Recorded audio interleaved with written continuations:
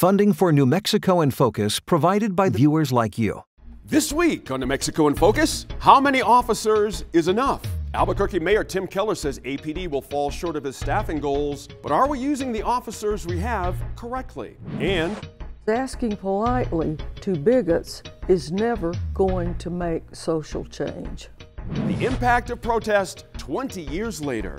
This Masters Week, Martha Burk recounts her stand for equality at Augusta National Golf Club and reflects on the progress we still need to make. New Mexico in Focus starts now. Thanks for joining us this week. I'm your host, Gene Grant. In 2003, women's rights activist Martha Burk led a protest against Augusta National for its male-only membership rule, a rallying cry against discrimination on the golf course and in the boardrooms of corporate America that captivated the nation back then. In the second half of our show, New Mexico in Focus's new executive producer, Jeff Proctor, sits down with Martha Burk to look back at that protest and its ripple effects today. Several oil and gas producers are facing polluting fines thanks to the work of journalist Jerry Redfern. Jerry's followed the ins and outs of New Mexico's fossil fuel industry for years now, and in less than 15 minutes, our land's Laura Paskus asks him how his reporting caught the attention of state officials. But first, we turn our attention to Albuquerque, as the mayor has introduced his budget proposal for the next year, one that calls for fewer police officers than he once promised. Let's get to the line. Welcome to our Line Opinion panelists for the week. We're happy to be joined in person in our Albuquerque studios by attorney Laura Sanchez. It's been a while since she's been here. Good to see you, Laura. Radio host at KKOB 96.3 FM, TJ Chowd is here, legend here in Albuquerque, and a political legend herself. Former State Senator Diane Snyder is here as well. Thank you all for being here. Now we start this week with a look at the Albuquerque Police Department and the city's plans for it in the next fiscal year. Albuquerque Mayor Tim Keller introduced his proposed budget for 2024 last week. It included money for 1,000 officers at APD. Keep a pin in that number. Quite a few less than the mayor's original goal of 1,200 officers during his campaign. The city has previously budgeted the department for 1,100, but according to the Albuquerque Journal, the department has just 856 sworn officers as of last week. TJ, let me start with you here. Why has this been such a traditionally a difficult problem to attract and keep officers here? I want to talk about that 1,200 number in a second, but the 856, why can't we get more officers here? What's going on? You know, you say here, and I don't think it's here. I think it's everywhere. I don't think this is an Albuquerque problem. Obviously, we have our problems. Sure. I mean, we all know, we all talk about crime all the time on my air. We talk about it all the time. You know, but this is not an Albuquerque problem. If you look at this is nationwide. I mean, no one wants to be a cop anymore. Nobody wants to do it. And so is this reflective of just post-COVID stuff where nobody wants to work anymore in general? Or is this have to do with post George Floyd / defund the police stuff, and cops see this stuff and they I don't want to be a cop now. Right. But you know, I talk to a lot of law enforcement people on my air. I mean, current, former, probably future. but one of the things they say too, you know, we have so few cops on the street right now. And there's so few, there's no time for real policing. They cannot do police work because, I mean, you know, like the bike patrols we used to have, the horse patrols we used to have, things like that, because all they're doing right now is going from emergency to emergency. They get a 911 call, so it's those calls to this call to this call. So they're putting out fires instead of being able to do real crime preventive stuff and community police work. They don't have time. Right now, I was told, all it is now is crisis management. And why don't, and you know, I think that might be your answer why people don't want to do this. That's right. It's difficult. Senator, I've got an interesting point here. According to the U.S. Census, Albuquerque, of course, we're just over 500,000. In the local, and that's about 1.5 officers for every 1,000 people in Albuquerque. But the open question is, what is the right amount of officers? We've gone from this 1,200 to 1,100, now it's 1,000. Are we judging these things the right way? I don't think that we are. Yeah. And I'm going to say a lot of things here, and I'm not faulting anybody because a lot of what I read on the research of this is you know, one Democrat mayor blamed the Republican mayor and vice versa. And That's right. And I'm so tired of hearing that I don't care anymore. Right. I have my own personal beliefs, but that's one thing. That doesn't always mean that I'm right about the solution to our problem. But one of the things that I found in all this is nobody really knows what the right number is. The national average is just over 2%. I see. Or 2.8 is what it is per 1,000 people. And as you said, we're at 1.5, something like that. So we're below. But two things occur. Every politician tells us, including our current and our previous, that I'm going to increase it to 1,000. To 1,200. Right. We're going to get this crime under control. And then that never happens. They focus so much on trying to find people. In an interesting article that we read, Jeff Proctor's article from 2011, was talking about how we've cut back the requirements. Right. It used to be you were required to have a college degree. That's right. Now, pretty much if you're breathing, and I'm not being tacky, but I just, there's so many different relaxation of the requirements. And this is, the quotes that were used were coming from the people doing the training at the police academy, that this is happening. And we got the results, the city, from we've that got the results. Quickly. We're trying to do right on one side, but we're doing so much wrong trying to meet that goal of 1,000 people. I want the politicians to stop telling me. I want them to, that they're going to do 1,000 or 1,200. I want them to say, we've got 856 right now. My goal is to have 900 by the end of my first term, fully qualified, fully trained, put the requirements back in. And then the other piece is, where are we assigning the officers that we have? Let me turn to Laura on that very question. That's interesting. By the way, I want to follow up what Senator mentioned about the 1.5 here in the city. You know, New York City's at 4.1, Washington, D.C. 5.3, Detroit 3.8. So for perspective, we just don't have a lot of cops on the street. And so that goes to the question, Laura, good to see you, as I mentioned earlier. Are we using these folks the right way? TJ mentioned it's triage earlier. They can only answer, you know, heavy duty calls. It's not much community policing. Remember when that was a term here about 10 years ago? No one's even talking about community policing anymore because you need the numbers. It's a hard one to pin down, though. It is. Yeah. I think it's a little bit of chicken or egg, right? I mean, we have a police force that is responding to a lot of crisis situations, but we have crisis situations that need to be responded to. So I don't know that, you know, I mean, they have to respond to those. We have so many homicides occurring. I mean, we're barely in the 4th month of the year, and already we have an insane number. Every night you see, you know, another homicide. So of course they're going to be doing some triage, and I think that's an important part of it. As you increase the number of qualified, trained people, hopefully they can start to do more of that community policing model, spend more time, you know, getting to know the community, all of that. But I think until we get to those numbers, they're going to have to be responding to the crisis situation. Should we be counting cadets in the new department, the new folks inside the department who were not sworn officers, but they're social workers, and having those folks go out for some calls instead? Should we count those folks in the number of this 856, or is it actually fundamentally bigger than it is? Well, I think it depends how, you know, I mean, 1,000, 1,200, 1,100, it depends what you're talking about. If you're talking about actual, you know, qualified police officers that are trained the right way, the way we expect a police officer to be able to respond to any situation, crime in general, then, I mean, that's what we're talking about. I'm not sure we're talking about folks who do more social work type. Still an important part of the solution.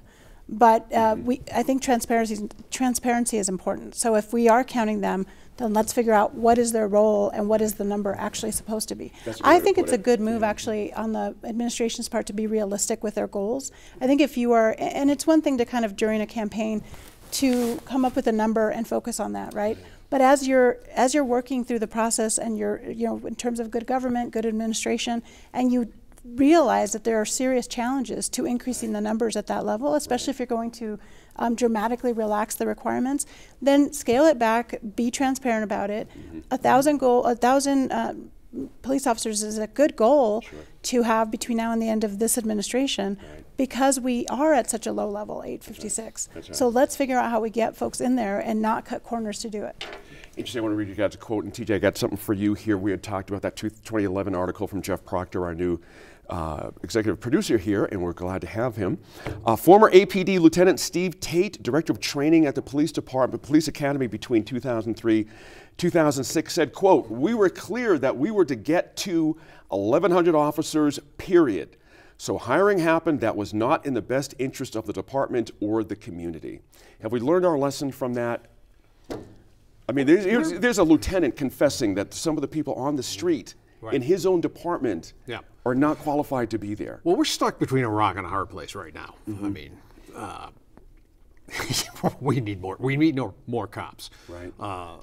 But we don't need sociopaths on the street. You know. With a gun. Yeah, with a gun. We're right. That's right. And I'm not calling it. Don't call me and tell me I'm calling cops sociopaths. I'm not. But I mean, we need good, qualified people. Let me ask you this: though, the proposed budget from the mayor calls for beefing up the Albuquerque Community Safety Department. We were just talking about a second ago. Is that the solution here? Are we so hung up on badges that we should be looking at other ways to? We've, you know, like what you were saying, mental health is very important. I mean, that's notwithstanding. I think boots on the street, and that's kind of a militarist term, but we need cops on the street. And I think the city needs to take a long, hard look at why we have so few and why the percentages are so down. And I'm wondering, are we being realistic in our goals? I mean, are the mayors or who's ever in charge saying, okay, pie in the sky, 1,500 cops? That's not going to happen. I've had people say to me, he called it Marty-itis, that once that original Marty 1,200 number was out there, we were on the hook from that point on, and we've never gotten out from under it. And it's just, you know. And one more point about this, Joe. I'm wondering about recruits, how you recruit people, and are we being honest with the people we're trying to hire? Meaning, okay, we need to define what it is going to mean to be a police officer on the streets of Albuquerque. These are the requirements. Times have changed. These are how we're going to do the policing. Tell these people up front. And this has to be done. This has to be done. And show this to them. Before we hire them, or in the interview process. So are you still in for this? Be sure to let us know what you think about this topic on our Facebook, Twitter, or Instagram pages. This is poppin'. Really want to hear from you guys. And catch up on any episodes you might have missed on the PBS app on your Roku or smart TV. Now, we'll be back in just over 10 minutes to talk about the recent action from the Santa Fe District Attorney in the deadly Rust film set shooting case. They want us to be just their marionettes, and whoever don't want to go their way, they just kill. That's what they're doing right now. The genocide against Ukrainian nation, it's unbelievable. They just killing merciless everyone. Kids, civilians, women. They don't consider us as an independent nation. They consider us as their slaves, and we are not. We will always prove we have our identity. Oil and gas brings in tons of money to New Mexico, as you know, and a continued boom in the Permian Basin is certainly reflected in the state budget. But many companies, including those from out of state, are polluting beyond even what regulations allow, with few repercussions. Our land senior producer Laura Pascas talks with Jerry Redfern, a reporter with Capital in Maine, about the role his reporting played in recent fines levied against 2 Texas companies. And the two also talk about New Mexico's outsized role in the planet's warming climate. Welcome, Jerry Redfern. Thank you, Laura. Thanks for having me on. So regulators recently fined Matador Resources, an oil company out of Dallas, and Chisholm Energy out of Fort Worth. And the New Mexico Environment Secretary says the fines came out of your reporting. Can you walk me through what was happening and what might change? Yeah, so back in 2019 and 2020, the EPA came into New Mexico and Texas as well and did a series of overflight programs where they had a helicopter with a special camera attached that could see gases that come out of oil and gas operations, essentially, things that are normally, you can't see with the naked eye. And so they flew around and they found all these different sites from all these different companies that were polluting. And I think a number of people knew that this was happening, but there wasn't any, particular reporting on it. So I dug around into it a little bit and saw that the EPA had been closing these cases out with essentially a slap on the wrist, telling most of these companies essentially, don't do that again. And the company's saying, okay, you got us, we won't do that again, which, isn't a particularly effective way to keep companies from doing things. There were a couple of small fines that were involved in that, but really, they were going through all this effort to find oil and gas polluters and then not doing anything about it. So I wrote about that. And I don't think that New Mexico Environment Department Secretary James Kenney really knew that these companies were essentially being let off by the EPA. He was kind of shocked and I think unhappy about it. Senator Martin Heinrich's office also saw the reporting and got in touch with the EPA and asked them what was going on. And since then, starting a couple of weeks ago, the EPA and NMPBS have started announcing the first couple of what's supposed to be several settlements with these companies with punishing fines involved in that. So Matador was fined $1.2 million, roughly speaking, and is going to pay millions of dollars more in upgrades to their facilities in the Permian Basin. And Chisholm Energy has been fined about $440,000, but then also has to do millions of dollars worth of upgrades to their facilities as well. So, and then Secretary Kenney also said that there's many more of these that are coming along. It's just that they're taking a long time to sort of get prosecuted and get them all worked out. And I think you have some of these videos. Maybe you could pop one up on your screen for us while we talk about emissions from these oil wells and facilities. Like, what is coming out? We know greenhouse gas emissions contribute to climate change, but what are some of the other things that are coming out of these facilities? Well, it's actually this funky cocktail of stuff that comes out. So the main component is called methane, which is the main component of natural gas. And here I'm showing you a video of one of these Matador facilities that caught the EPA's eye initially. And what we're seeing here is we're seeing essentially an infrared scale of gases that are coming out of a set of tanks. And the black clouds that you see are the methane and natural gas and the various other sort of, as I call them, fellow traveler chemicals that come along with the natural gas. And they're called volatile organic compounds. And what they tend to do in the air is they're by themselves pretty poisonous, actually. But what they also do is bond with other molecules in the air to create ozone. And ozone is a particularly harmful air pollutant. It's really, really harmful for kids' lungs, growing lungs, and also for the elderly, and leads to breathing problems and health, lung-related health effects down the line. So, and this is pouring out of stuff all over in the Permian Basin. Let's talk about the Permian in general. Can you characterize, for those of us who maybe haven't been down there recently, what's happening down there? Well, it's kind of funky. The Permian's like this really big it's arid semi-desert area. There's not a lot of people. There's not a lot of trees. There's not a lot of clouds. There's not a lot of hills, but it just sort of rolls a little bit. And when you drive across it, all you're really seeing are these oil wells, gas wells, and the processing facilities that go along with them every mile or so, just pop, pop, pop, pop, pop as you drive down the various roads. And then it's also interspersed with this grid of dirt roads that lead all over the place.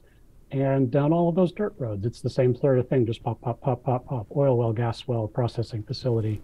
And about the only traffic you see out there in this whole area that used to be ranch land, the only traffic you see out there now are big trucks moving oil drilling equipment around, big trucks hauling produced water from these wells around, and then the pickup trucks of the guys who work on these wells, going from well to well to well to set them up, take them down, do the monitoring work. So it's turned this rather large stretch of this large corner of New Mexico that takes a long time to drive across. I mean, it's not an inconsiderable amount of land, and essentially turned it from rangeland into an industrial zone. It's an industrial work zone. So yeah, lots and lots of oil and gas development down there. I've heard the Permian called a climate bomb for the amount of drilling that's going on. And then all of that oil is exported, used here, goes out to create more greenhouse gas emissions. Do you have a sense of how New Mexico is contributing to the global problem of climate change? Yeah, it's really an outsized contribution considering the size of the population in the state, the state's population, compared to the amount of development that goes on here. You brought up the idea of a climate bomb going off here, and that I think it's a really interesting phrase to use that I know a lot of environmental groups use. I think, you know, it's a little bit different than that, I think, in my mind, and the way I think about it. And the fact that I sort of stumbled across and should have figured out a long time ago is that oil production in New Mexico has gone up tenfold since 2010. I mean, 10 times the amount of oil we're pulling out of the ground now that we did in 2010, and about 2.5 times the amount of natural gas. And it has been a pretty steady rise in those 13 years. It hasn't been a bomb going off. It's not like it's suddenly zero and goes all the way up to 100. It's been a steady progressive climb upward, and it's continuing to do that as well. And I think the idea of it being a climate bomb is this idea that if we continue to do this drilling in the state, we won't be able to, you know, mitigate and cope with the biggest effects of climate change that are coming up down the road. I'm glad you brought that up, because recently the United Nations put out yet another report that humans are not on track to limiting warming to 1.5 degrees Celsius, which means we are in for, and I'm quoting, climate disasters will become so extreme people cannot adapt. Heat waves, famines, and infectious diseases will claim millions of additional lives, and basic components of the Earth system will be fundamentally, irrevocably altered. So we just finished up a legislative session. What did the New Mexico legislature do this year in terms of mitigating, adapting to climate change? Well, to put not too fine a point on it, they did just about nothing. All of the notable regulations that would have gone into somewhat further regulating the oil and gas industry in the state, which again is the largest greenhouse gas emitter in the state, they all died. And they didn't just die, they died in committee before they really got a chance to get a full airing in front of the legislature and really in front of the state. And it was, I have to admit, it was kind of surprising to me. If for no other reason as well, is that none of these laws that were proposed, none of these bills that were proposed actually were designed to stop oil and gas production. They were just bringing in slightly further regulations to vet better people who could do oil and gas drilling in the state. And it's pretty wide open now to anybody doing that. It opened up the door to citizen suits to be brought against oil and gas companies that weren't following state laws, because as sort of hinted earlier, the state doesn't really have the resources, or isn't putting the resources toward doing enforcement of the oil and gas laws that we already have on the books. So that law would have allowed citizen groups to take up those sorts of lawsuits. And then there was a reformation of the basic 1935 Oil and Gas Act that much of states' oil and gas production operates under at this point, that has not been drastically updated in years. And it was looking to add in protections for human life, which you'd think is a pretty decent idea. And then for the natural environment that goes on and tries to live around these oil and gas facilities. Well, disappointing news, but thank you so much for your reporting. As the fines against the two companies show, like, reporting like this really does matter, so thank you. Thanks for having me on, Laura. It's been great. Welcome back to our Line Opinion panel. We return to the ongoing Rust film set shooting saga as the criminal case against Alec Baldwin and the movie's armorer is reshuffled with new special prosecutors. Albuquerque attorneys Carrie Morrissey and Jason Lewis are them, and they are taking over the case at the request of First Judicial District Attorney Mary Carmack Altuis. Now, that's after State Representative Andrea Reeves stepped down as special prosecutor Last month, a few days later, the New York Times published multiple emails from Ms. Reeb in which she talked about the case helping her political career. And Laura, I got to ask this question. Should the DA have bailed on Ms. Reeb as soon as she saw that email? Because, boy, when you read it in the newspaper, the New York Times, it was like, oh my goodness, that did not just happen. She did not ask for a special favor. What was your opinion when you read that email? Well, I mean, it was surprising. I think like a lot of people, you know, and especially, look, I've had the opportunity to interact with Representative Reeb. She's very professional. She's definitely very well, I think, well liked and respected at the legislature. And she's very thoughtful as a legislator and very good to talk to, very knowledgeable. So I was surprised, and I, you know, it sort of made me think about the times that I've said something offhanded over email, where you're joking or you're saying something, and you certainly, you know, I think anybody who knows, especially if you have a relationship with the person you're emailing and you say something offhanded, they know that you're joking or whatever. But if it were taken out of context and, you know, publicized, it would look bad, right? So it kind of made me feel like that is what happened here. I can't imagine that she actually would have, been saying, let's do this because it would help my political career. I mean, she's done great in her career, regardless of this whole Russ situation. And by the way, it's not an easy thing to do. I mean, being a prosecutor in general is not easy. It's a very, very difficult, very challenging role, and not one that you just sort of do because it's going to be politically advantageous.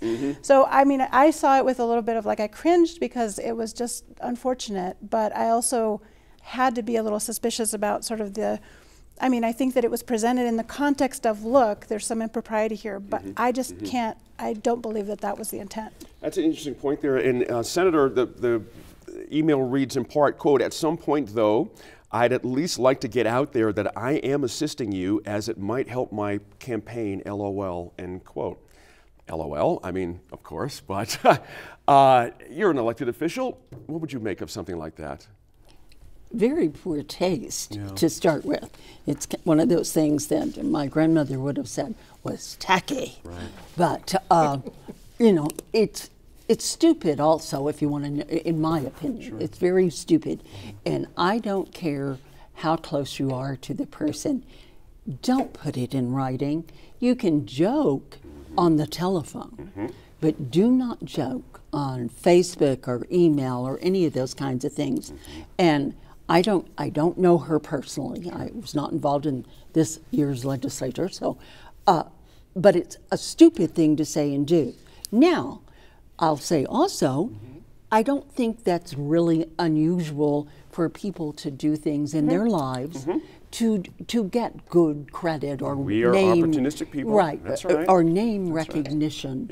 And I think that she saw this as an opportunity to do that. Unfortunately, when the defendant is such a national, international person, you to me, you have to even be tighter to the line about what you're going to do and say. If she was still in charge and I was a juror, all I would be able to see in my mind is those statements. She's doing this, maybe it would make me take a second look at his culpability. So, and I don't think that's fair to the family of the people who were killed. So I think that it leads to unintended consequences, more so than just her political future. Good points there. A lot of missteps here. It's not over. I'm not saying that DA is going to lose the case. That's not our place here. But there have been missteps here. Are you feeling that? Oh, yeah. Tell me, I'm interested. They're going to lose the case. Yeah. Oh. Wow. Yeah. All across the board. Maybe not. I think Baldwin will be found innocent. Yeah. I'm not sure about Gutierrez Reed. But he will be found. Let me back this up though for a second. Let's back this up from a media perspective. All right. And I don't know Ms. Reed either. I don't know her. Never met her. You got the whole freaking world watching you. Everybody's focused on this case, whether we are here or not. I mean, this is in the New York Times. That's right. You know, what's one of the things we always say to each other? Every mic is a hot mic. That's right. Meaning, That's right. maybe you don't think every mic's a hot mic, but it's a hot mic. That's right. And then if you think you're going to say something like that and you think nobody's going to hear it, somebody's going to hear it. Okay. So, yeah. doesn't cut it. No, and you know, God forbid that there's opportunism in politics. Oh, I would have never thought that. That stuff never happens. No, right. Baldwin's going to win. Okay. That's interesting. Gutierrez-Reed, maybe not so much. But will he take the hit and Baldwin go free? It's an interesting question. It's an interesting question. My personal opinion, I think they're focusing on the armorer as more than anything else, as TJ was saying. But let me ask you a question, though. Sure. Baldwin's attorney, I'm going to turn to Laura on this one. Mr. Baldwin had no reason to believe there was a live bullet in the gun or anywhere on the movie set. He relied on the professionals with whom he worked, et cetera, et cetera, et cetera, finishing, and we will win. People are feeling pretty confident on the Baldwin side of things. And again, it's like a sports event where we can't make predictions here because courtroom stuff is very tricky. Well, TJ. Right, TJ, you're right. I don't make predictions, but TJ. That's right. But we're talking about, fourth-degree manslaughter charges here. You got to have something to make that stick. That's going to be an awfully tough one. I'm interested in your thought on that. Well, look, I mean, obviously not having followed it as closely on the details other than what's been in the media, which has been all over the place, it appears to me that there's also reports of other members of the set who had concerns about the safety on set, right? That there were, sort of relaxed standards going on. I mean, the fact that they had this armorer who apparently wasn't as experienced, the one that, my understanding was there was another one that they had sought after and was like, had decided to decline because there were concerns about this. So all of that to me, it's more than Alec Baldwin, the actor, it's Alec Baldwin, the executive producer, right? And the responsibility that goes with that. So he was the one who was holding the gun, but also what's the level of responsibility he has overall on the set? That's right. And so I think, did he, I think what they're talking about in the defense, and I would expect that they have statements like that, that's what the defense does. Sure. Yeah. They have to be confident like that. It's part of the game, right? But what they're narrowing that down to is really him holding the gun as an actor. Right. Right? Yeah. He had no reason to believe that blah, blah, blah. He relied. Okay, but he was also the executive producer. That's right. He also should have known about, and that's the standard, right? For manslaughter. Like, should you have known? Wow. Was there, it isn't just you knew and you intended. That would be first-degree murder, right? But negligence standards are, should you have known that this was an issue, and should you have taken precautions to prevent it? And if there had been other prior complaints, then that kind of lends to he should have known. And then I think there's also just a factual issue here, from what I understand, which is that, and again, there's been just so much attention on this, but whether the gun itself is capable of firing by just holding it, That's right? We have an extra segment online right now where I asked this group about the intersections of faith and culture here in our state as Easter weekend begins. Right now, we're looking back 20 years, almost to the day, when New Mexico's Martha Burk rolled into Augusta, Georgia with a bullhorn, a few dozen friends, and a bone to pick with the leaders of the most exclusive golf club in the United States. Now, Martha Burk knew the male CEOs who were members of the Augusta National didn't pay women equally for the same work as men, so she fired up a protest to raise awareness, and she did it all for the world to see during Augusta's world-renowned event, the Masters Tournament. Now, this year's Masters is now halfway in the books, so executive producer Jeff Proctor sat down with Martha Burk to reflect on what's changed and what hasn't since her historic protest 2 decades ago.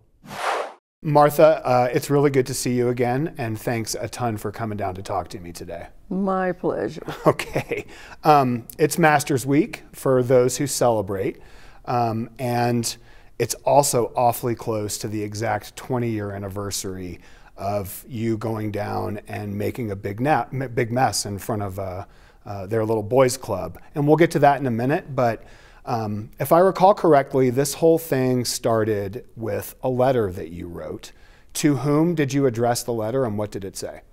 I addressed it to Hootie Johnson, who was head of the club, the Lord and Master, you might say. And it was a very polite, short letter.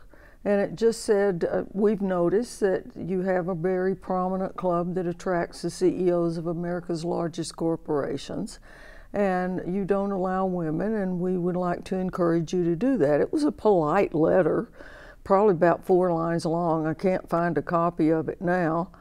I didn't expect really to get an answer, or I thought if I did, they'd say, oh, sure, stay tuned, we're working on it, something like that. I never expected it to explode as it did.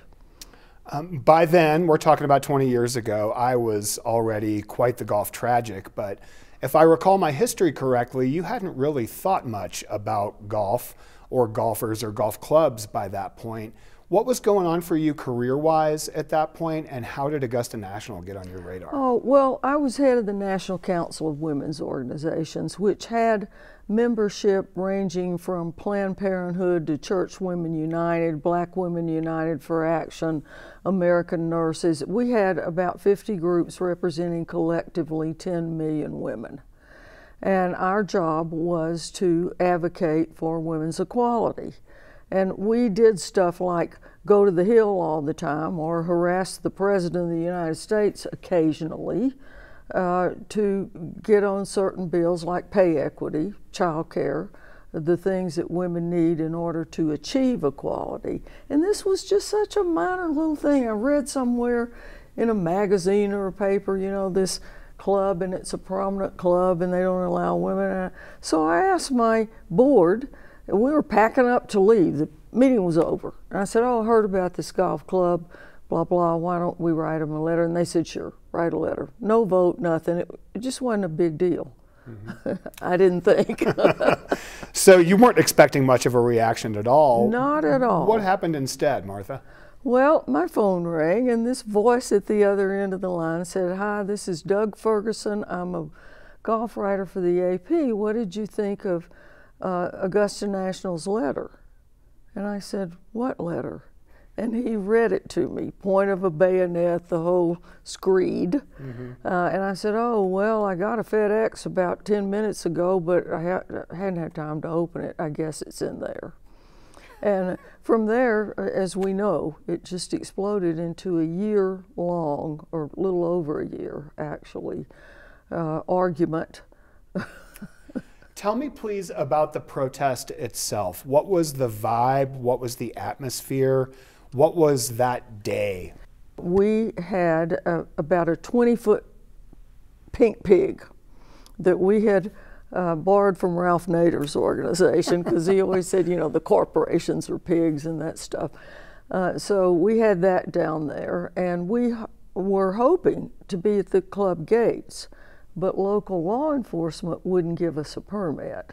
Well, you know whose pocket those boys were in. Shocker. Yeah, so they put us about a half mile down the road. It was kind of muddy, just an open field. The press reported we had 40 people. I think we probably had closer to 60 or maybe even 80. But we didn't have as many people as we would have had at the gates. We didn't have any violence, even though, as I said in the piece, I did have bodyguards and I did have a bulletproof vest. I had gotten a lot of death threats. Some people take golf much more seriously than they ever should. Isn't that the truth? What happened afterwards? What was the private response that you got? I remember the I Stand with Hootie t-shirts and the little Ghostbusters buttons with your face in the middle of it. What was the response privately? How did the public respond to what you were doing? Well, most of the women were for us. A few weren't. My husband plays golf and I don't want to play, you know, that kind of stuff. Shall I say, the progressive community knew exactly what it was about, and it was never about golf. It was about equal opportunity to the business deals that were made on that course and in that clubhouse. And I mean, the Fortune 500 was a membership. You can't just go put your money down and get a membership to that club. You have to be invited, and they didn't invite anybody but the highest levels of corporate America, or occasionally, I suppose, some prominent preacher or something like that, but there were no normal people, so to speak. And women were trying to get equal footing in the halls of big business, and that's where off-campus deals were made, and so that's what it was about. I want to talk some about the value of protest itself and the value of direct action. Why did you choose to go the route that you did and to have that day in front of all those cameras and a big pink pig and all of that stuff? And how do you think it impacted what it is you were trying to do? Well, I think it made a difference. They waited 8 years to let a woman in so we wouldn't get credit, but we did. I mean, people remembered, and you know, they knew what happened. But the value of protest is to raise public consciousness.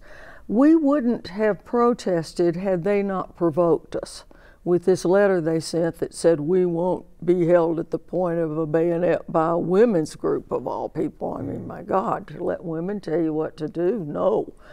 But the value of protest is real.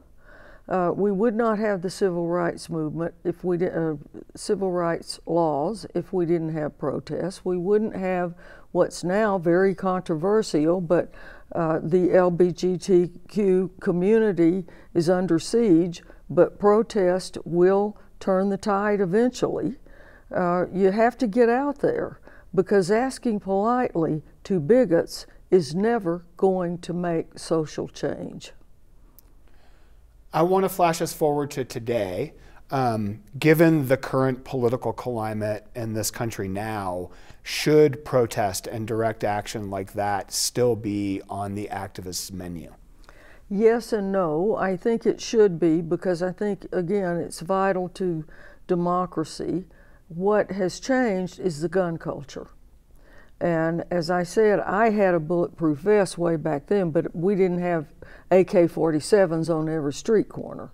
And we do now, and so people who protest on either side are under a much larger threat than what we would call a peaceful protest. You know, my grandchild asked me fairly recently what I was doing back in the day. He said the 60s, 70s. I said I was protesting the Vietnam War. And we did it, and it was peaceful protest. You know, you never would have carried a gun in the street and threatened to kill people. You wanted to change their minds. You didn't want to eliminate them. And that's what's changed, I think. And speaking of change, a lot has changed at Augusta National in the 20 years since you've done this. They have admitted a few women members. We're not exactly sure because of their secrecy policies as to how many. They now stage a big women's amateur golf tournament there. And there has been some progress. I was listening to a Masters preview podcast this morning, and dare I say, they used the word progressive to describe Augusta, in the golf space at least, which of course is an incredibly low bar. Incredibly low. I want to ask, beyond that, given that this was never about golf for you, what has changed and what has not in pay equity and the other women's struggles that you've dedicated so much of your life to? Well, this is what's kind of pathetic, Jeff. Let's take pay equity since you mentioned it. Back then, the gap between women and men's pay was something around 78 cents on the dollar. Women made 78 cents too, and the white man's dollar was the standard. Now it's 82 cents. That's 4 cents in 20 years. So maybe in the next century, at the rate we're going, we need better laws. We need a lot of things to give women an equal playing field. Let's take COVID, for example, just a little digression here. Who lost their jobs during COVID? Women. Why? Because they made less than men in a two-parent family, and the lower earner needed to quit to stay home with kids because we don't have child care in this country, unlike all of Europe and most of the civilized world. So we're making progress, but it is much too slow. Martha, do you have any plans this weekend? What do you think would happen if we went down to Augusta and decided we wanted to go to the golf tournament? Oh, I think the boys would put on a really good show. I bet they would welcome us and say, see what we've done? Look at our 6 women out of 300 members. You know, that they're secretive, but we're pretty sure it's about 6. That's 2% of the membership. But I think they would have a different tone, a great patina, you know, and behind that tissue paper equality, they're still doing the same thing. Well, maybe next year we'll do that. Thank you so much for coming down and talking to me today. You're most welcome. My pleasure.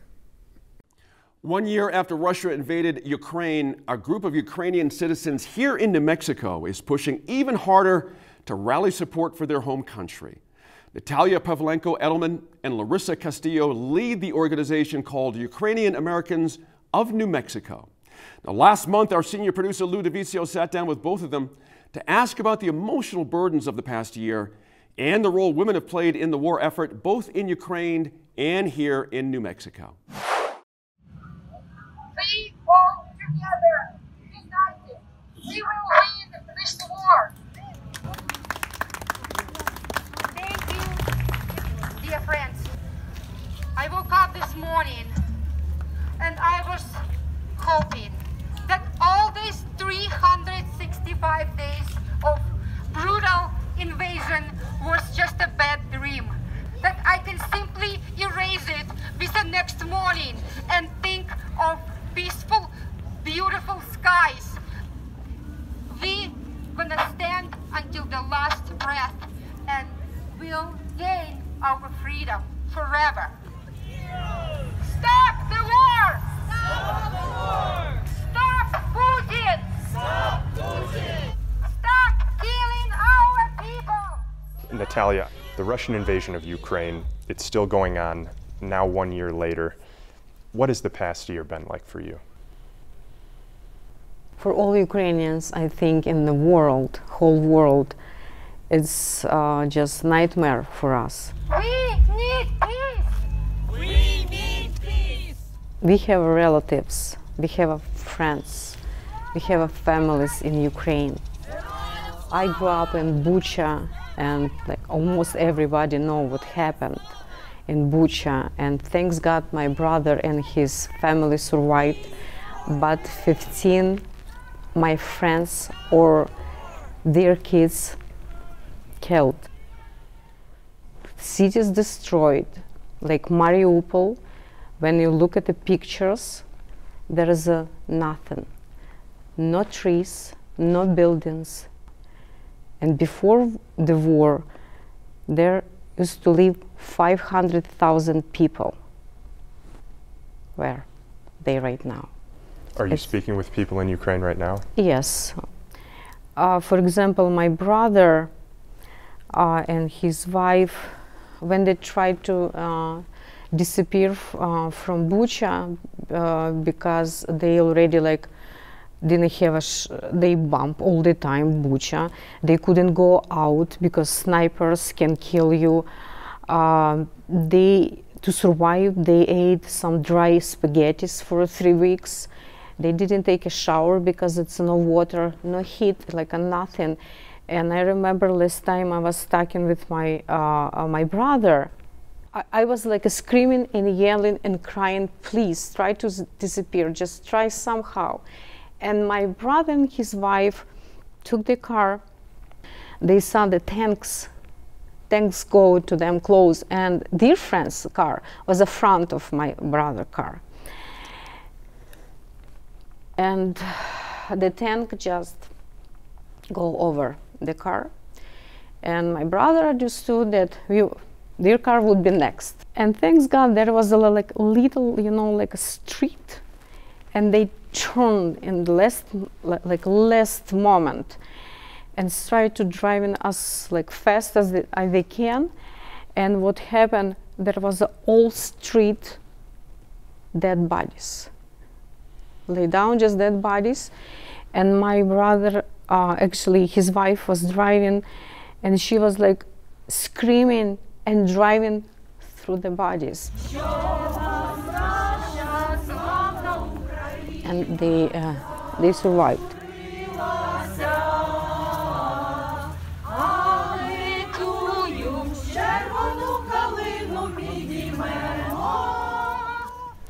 Larissa, I understand you have been back recently. What was that experience like for you? I came back to Ukraine in November last year to pick up some of my family members. Driving through dark, pitch dark cities because there's no power was pretty unusual and scary. And driving on a bus through the bunch of holes on the ground where the bomb fell was just mind-blowing. And driving through Kiev streets, I saw those anti-tank protective constructions, and I couldn't believe that. I got there safe, I met my family, I was very happy to do that, and just, I told my mom, let's hurry up, let's just get to safety, praying that those bombs not gonna fall on our heads. Slava Ukraini! Slava! Putin out! Putin out! Putin out! Bring the children there!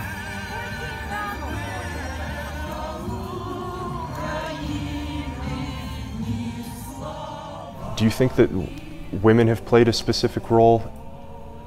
They like their freedom, liberty. And right now it's over 50,000 of women are in Ukrainian army. They are snipers, they are military intelligence, medics, paramedics, just frontline fighters. They do anything to make sure that they build the future for their kids. Thank you so much. Putin made a huge mistake. He thought the war will break us, but the war united us. It made us stronger. It made us more faithful. That's what he didn't count on. He thought it's so easy, just walk in Ukraine in 3 days it's gonna be his land. Heck no! Here, as soon as the war broke up, we were trying to see what can we do, how can we help, and we were organizing a lot of fundraisers, a lot of food banks, donations. I think we've done more than 10 rallies already. We need to talk to people, to explain, because everybody tired of the war. It's more than 1 year. It's a genocide of Ukrainian nation. It can be like 80% of Ukrainians can be killed if we will continue to have this war, and more countries will involved in this war. This person created all the disaster. You're free to do with this person whatever you want. Take a piece. Take a piece, guys. Tear it, rip it, spit on it, do whatever. That's what this person deserves. It's not just this person, it's Russia. It's all of them. All of them. It's not only him. It's not only him.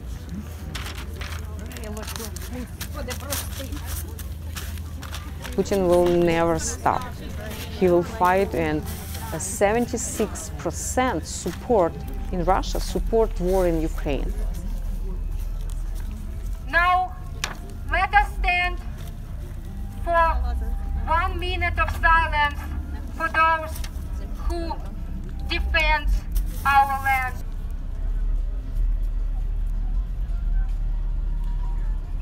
What does democracy mean to you? Democracy, that's what we fight for.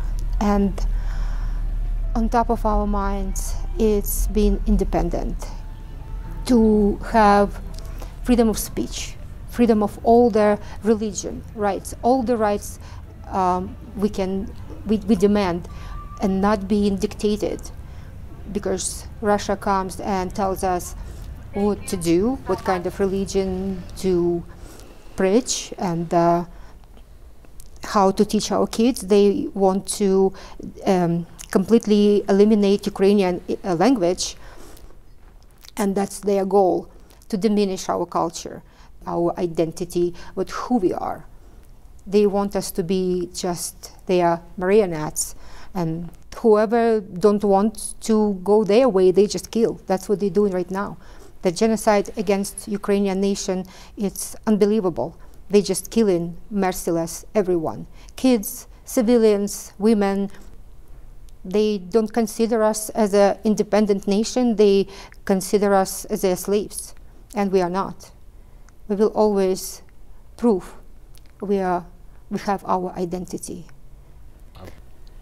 Ukraine is a young country with 1,000 years of history. And Russia, they actually stole our history. They stole even our borscht. You know, it's some kind of soup, you know. I remember my grandmother had, it's a special blouse like Larissa has, it's called vyshivanka. And my grandmother put this vyshivanka, the blouse, like under, you know, under somewhere to make like a secret place. Because if the communists will find this kind of blouses, they can kill you. They can kill you. The Ukrainian poetess, they even didn't let them to write poems in a Ukrainian language. They took them to the prisoner, tortured them, killed them.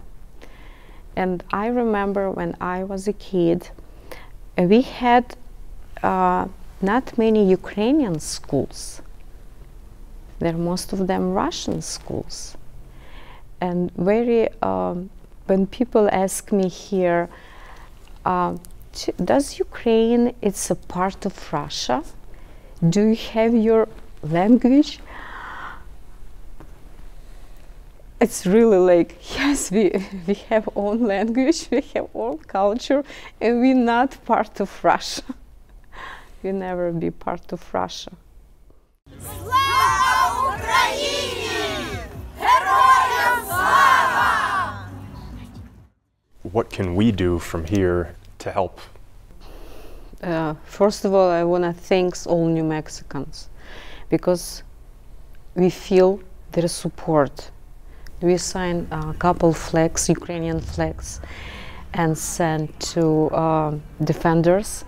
And they sent us pictures when the defender just like a hug, you know, himself with the flags. They read, we signed, you know, some wishes for them, protections. We send them pictures. The kids made it, and they just put in their pockets, and they say they believe they will save our lives. Really, they believe in this. Just little things, just it will help. Just do something small. You don't need to have like a big project or make a big fund. Just little things, it will help us. And also it's make our hearts warm because we know we are not alone.